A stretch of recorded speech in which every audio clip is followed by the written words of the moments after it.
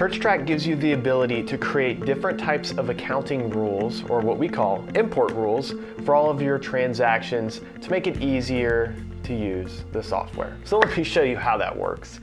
So select any account in ChurchTrac, and then go to your import button. And then from the actions, you have the ability to manage your import rules.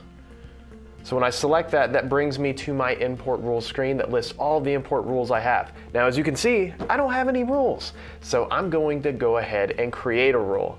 And if you're wondering, what does an import rule even do? Well, this is going to show you exactly what it does. So I want to create a rule for, I tell you what, I can't remember. So let's go back. Let's look at what I'm importing to help me. And this is what I would encourage you to do as well. So I've got these accounting transactions that I want to go ahead and review and then import into my software. But I'm gonna be honest with you, I like my accounting to look good, and I like to not have the payee description have a long string of specific characters and weird numbers and things like that. And I like the categories to all automatically be pre-assigned. I don't wanna have to do all this every single time I'm either importing transactions into ChurchTrac or using the bank sync feature to bring those transactions over. And that's why import rules are so great for this. So what I'm gonna do is go ahead and first make a rule. How about the Comcast cable? So this is our church internet.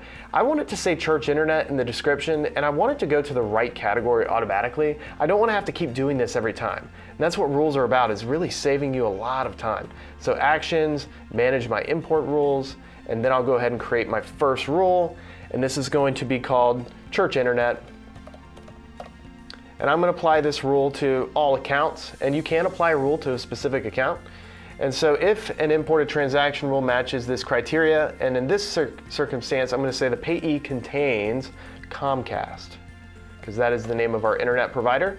And then I can automatically apply the actions below. Now, one thing to note is you can have a rule that skips transactions. This is not very common, but occasionally you may have a situation where you want the software to automatically skip over certain types of transactions. You can create rules to tell the software to do that.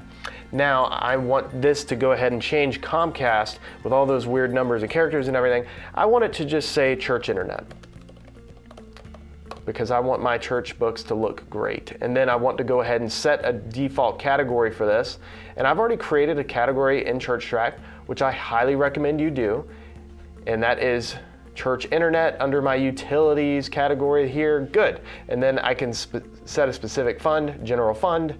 And there we go. I could add a transaction tag if I'd like to take things even further, or add a note to that transaction automatically with this particular rule. So I'll go ahead, select add rule, and then I am done. So let me show you what happens now. I've created this rule and everything. Let's jump back to my import of all my transactions that I'm wanting to import over into my account register. So if I select the action now, I can reapply rules. So I want you to watch really closely at that Comcast cable bill. So I reapply rules now. Boom. Now it says church internet with the internet category. And this is just one example. I could take things further. Now, let's say in this case, anything that goes to the UPS store, I want this to automatically go to a specific category for our church, but I don't need to change the name and everything. I can create a quick rule for that as well. And so I will go ahead and go back to manage import rules, and I'm going to add another rule. And I am going to call this one, how about the mail rule? And then I will apply this transaction. I just typically select all accounts, but again, you can really specify which account you want a rule to apply to. Now, I'm not gonna do anything with the payee. Yes, I am, never mind. The payee contains UPS. So UPS in this circumstance. And then I will say that if the payee contains UPS, what I want it to do is automatically apply a certain category.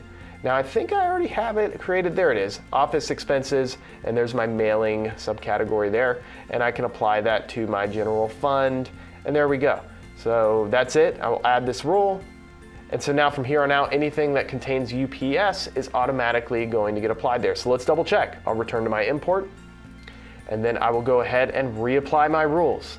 Now again, you have to reapply rules once you've already imported things over into ChurchTrac, whether that's through our bank sync feature or using the import process by selecting the upload file button here. So go ahead, reapply rules, and watch that UPS store category. There you go, it switched to my mailing category. And you can create as many rules as you would like in ChurchTrac. I have a feeling as you get going, you'll start creating a lot of different rules to really specify everything into the categories. And just keep in mind, the more you create all these rules, the more you are saving yourself time and the more you are able to better categorize things in ChurchTrac and be specific with your different accounting tags and notes. It's a great thing.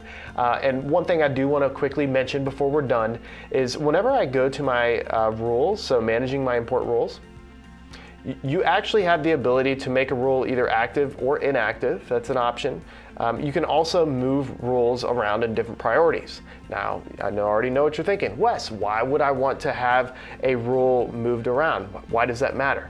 So we've created these import rules to be sequential. So what the software will automatically do is as it's going through those rules, when it's looking at all of your transactions to apply rules to, once it hits a certain rule, it's done. It applies that rule. It doesn't continue down the list. So if you have a situation in which you have a couple different rules you want to be applied, you need to be cognizant of that you need to have the right priority. So if there's this particular rule that you always want to have applied over another rule, make sure that rule is on a higher priority, if that makes sense. Hopefully it does. But now, as always, if you do need any additional help using any of our accounting features or any feature in ChurchTrac for that matter, always be sure to check out our online user guide, reach out to our support team, create a support ticket, and don't forget, we have a lot of videos just like the one you're watching on our YouTube channel. Till next time.